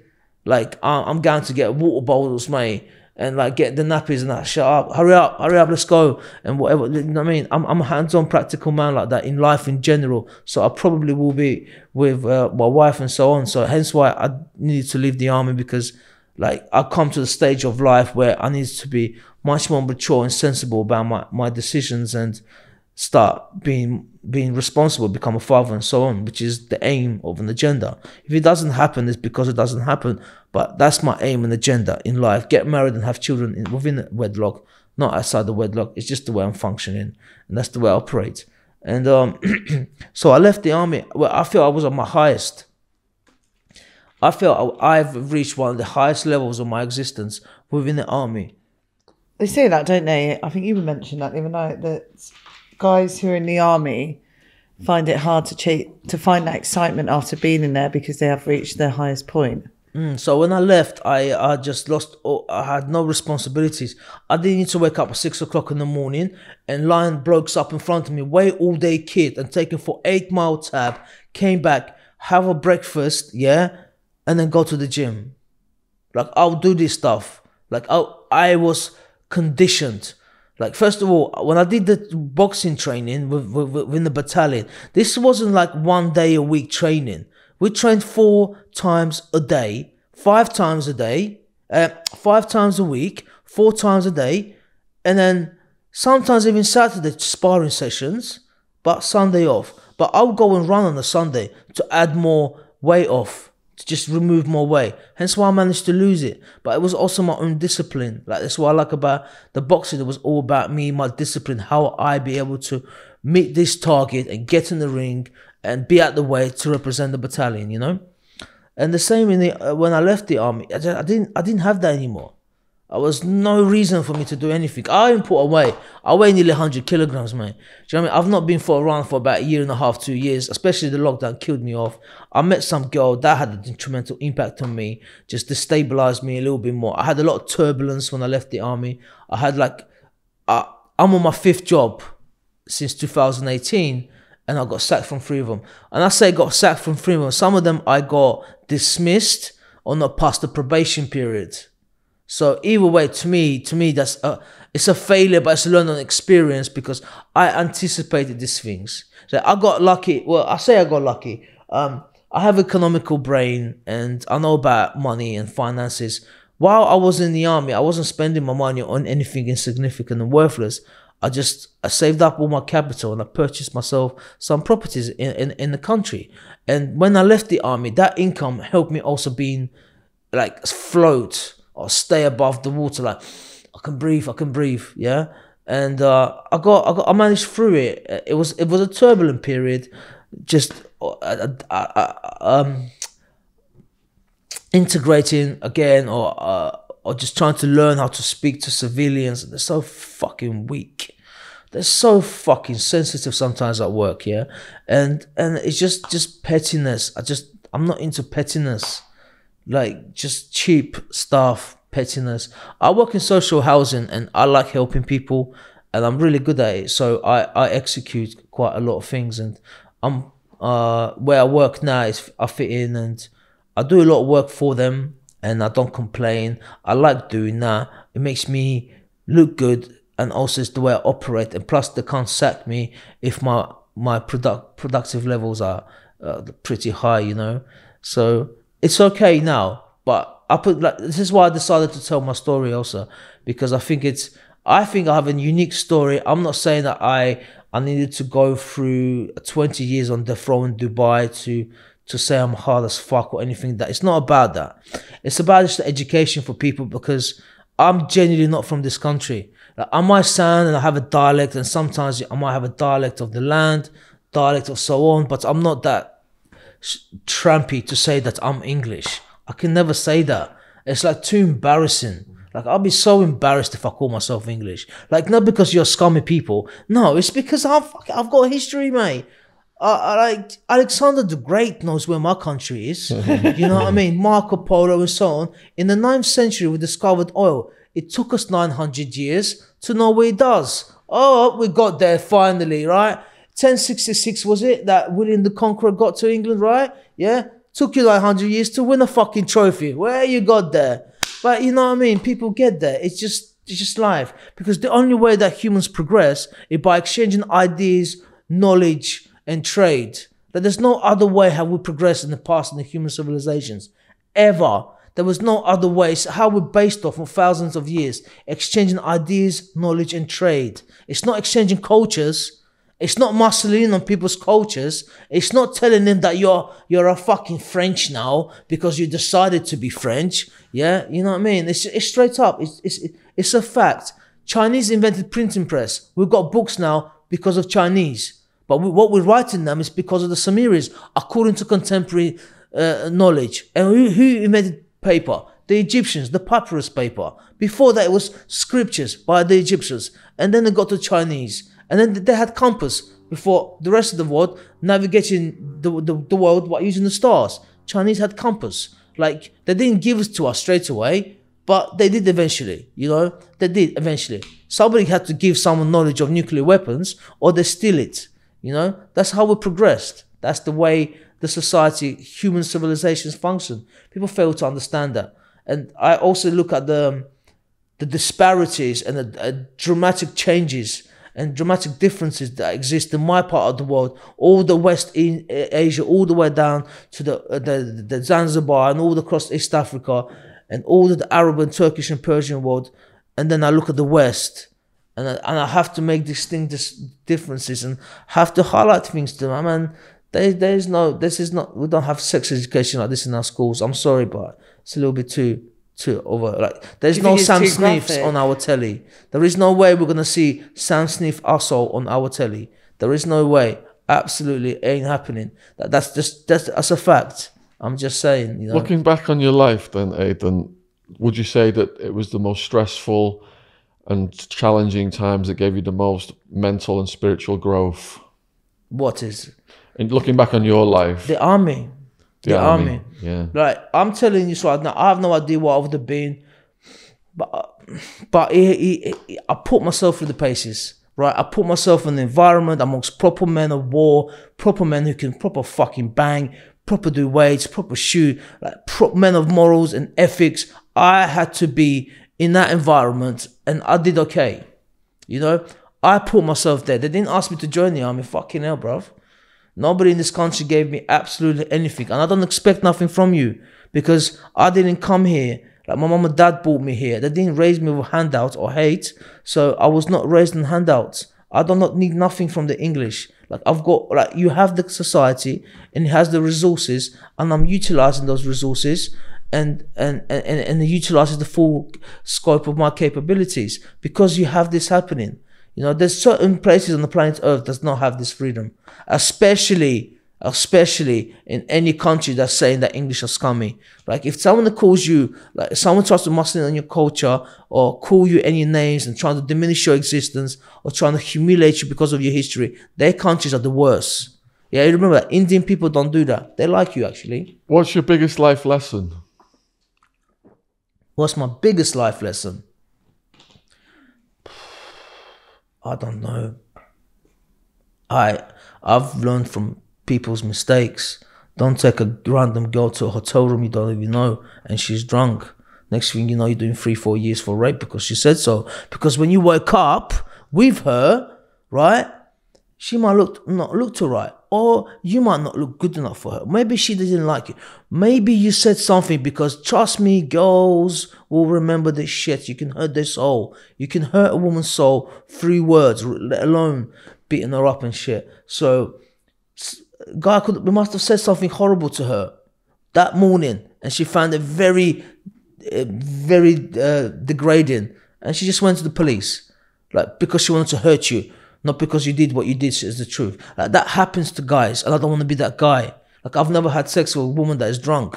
I've never picked up a girl in the bar. There's no girls in my hotel rooms, ever. I don't find that. And I watch other men do this consistently. They get caught up in this. Like, I'm never going to be that man. I have reasonable discipline with women, and I'm more of a penguin anyway. And you don't drink? No, I don't drink. So I'm more of a penguin. So I like sticking to one woman. And would you say it was your upbringing that keeps you on check? It's a fundamental foundation of my development, because it's like Robert Sapolsky also mentioned this in his book. It says that you can, like the environment could be horrible. Like, the world out there, you need to tell your children, some people are scummy, right? Yeah. And they need to know that, so they'll be able to navigate through the world. Otherwise, they'll be very scared. But if you apply hate and beat your children up, abuse your children, they will contribute to that environment. Remember that, right? It starts from you. Your children will be contributing element to the disparities of the society based on what you do to them. And that's a fact. That applies to everyone. It's not cultural, and it's not religious, and it's not also ethnical. Like, your skin color is never the common denominator behind your failings. It is your parents. Yeah, what foundation they set up for you. And I'm not saying I'm a billionaire. Like, I have a mortgage, couple mortgages, right? Yeah, my sister has a £2,000, 2,000% higher mortgage than me, and she has a family to feed and so on. So, like, I'm not extraordinarily wealthy. I don't have a private jet, you know, but I can know how to rise up an economic ladder. I had nothing, but I did not come from nothing. That's the problem. I'll never say that. That's pathetic. That's trampy. It's like somebody just, like, I did not come from nothing. Like, I literally come from something. From someone who didn't speak English then, who's so well spoken now and so knowledgeable, how did you grasp the English language like this? I hanged around with the English. So at the very early stages, when I first joined the army, my vocabulary was poor. It was basic. I could navigate and I could speak English, but to say that I could use trying to promote a theory or explain a theory or like any political ideology or anything like that, I would not have the words to be able to articulate myself, because my brain just didn't have the vocabulary. It did not have the vocabulary memorized. So, and I had to read books, and I had to, at first stages in school, I used to just copy text, because I'm well aware that like if you keep reading, you're always gonna get better, and you'll remember more things, and your vocabulary expands. So and because I could speak different languages, I just used to copy the text, and then the words then become apparent when somebody says that word. I'm like, oh, that's what that means. And then when they put sentence together, I'll listen how they put sentence together. And then when I joined the army, I start to speak to the officers and so on. And then my vocabulary expanded from that, because they speak really good English, most of them anyway. And I just think that, like, I just like to speak better English. It's just, for me, it's a skill. Like, I have acquired another skill in life by learning another language. I already could speak two by the time I got here. So it's not like I was learning something that I love this shit because I'm now can speak English. No, it could have been German actually, or it could have been Spanish. Can you speak Scouse? No, mate. Only the Scouse speak Scouse. Do they speak English? You had some good relationships though with some Scousers, didn't you? Yeah, I did. I've got a good relationship with all the Northerners in general. I had my own setbacks or my own little frictions with them, but on the general, I've never felt even threatened by any Northerners. They're just friendly people. I just found Northerners a lot more friendlier in the United Kingdom than the Southerners. Because coming here, you said you always knew where you were with the Scousers. Yeah, no, you do know where you are. Of course, it's like the traveller community, isn't it? You're never gonna walk into traveller side and expect them a pleasant welcome, right? Yeah, but they're certainly not gonna smash the fuck out of you and beat you to death just because you exist. You're probably gonna get beat up by one of them, and everyone stand and watch, and then you have to shake your hands and walk off. You know what I mean? And I can take that all day fucking long. I'm like, all day long. I don't want to be up every day, yeah? But I'd rather live in a society that has those social belief systems.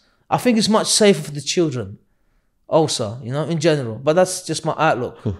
And now that you're living such a mundane life, quiet life, so I think. It is. It's so, yeah. What do you do for excitement? I go to university to put my professors on the spot, because no one else seems to be engaging for $9,000 a year with a professor. I don't know why. I try to attend debates, and I just want to be a social commentator. And I think I have the means to be able to be commentating on people's existence in this country, because no one has me. Like, there's nobody like me out there. I'm aware of that, and I'm very arrogant about it. So it's gonna work out well for me once I get promoted a bit in this media field. But we'll see what happens. Sometimes it takes an outsider to become the observer. But I felt like that in America. Yeah, no. Of course, though. Yeah, no, you would. You are already different. You're automatically programmed. You have to think a certain way, and you're like, fuck, you know, that's a bit. What the fuck is going on there? You know, and it just happens. It's natural. Human people we just do weird stuff sometimes. So have you met the woman and settled down and had the kid? Not yet. No, I might have to go home and get my passport out of that. Oi, which village am I going first? Line them up, turning up. So people can follow you on Instagram. We're going to include your Instagram. Yeah, that's fine. Yeah, that's great. And do you want to just tell the viewers who've been with you for the last 2 hours, any final thoughts for the viewers on that camera there? Life doesn't ask you what you want, it presents you with options. That's it. Thank you for listening, viewers. Yeah, thanks for listening, viewers. Please let us know in the comments what you think about this podcast. Go and follow Aydan on Instagram. But make sure if you call him an Azerbaijani or Azeri, you pronounce it or spell it right. And don't forget to check out our sponsor, Athletic Greens. All links in the description box. And Jen's links are down there as well. Thank you. Thanks for watching. Give us a hug, big man. Cheers. Cheers. Yeah. Cheers. Oh, give us a hug, man. Ah, you like that, yeah? Yeah, brilliant. Well done. I did well. Brilliant. Yeah, it's much better than the other one. Thank you. Thank you.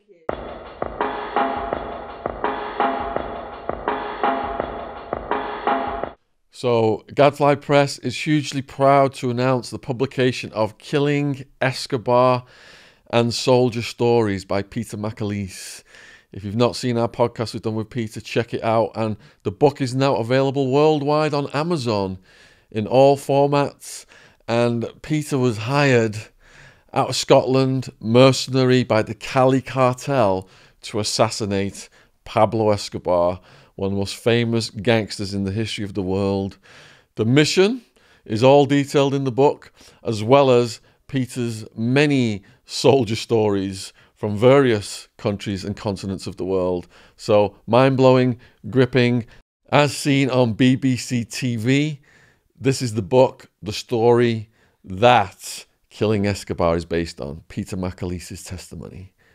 The link will be in the description box below the video, available worldwide on Amazon. Cheers.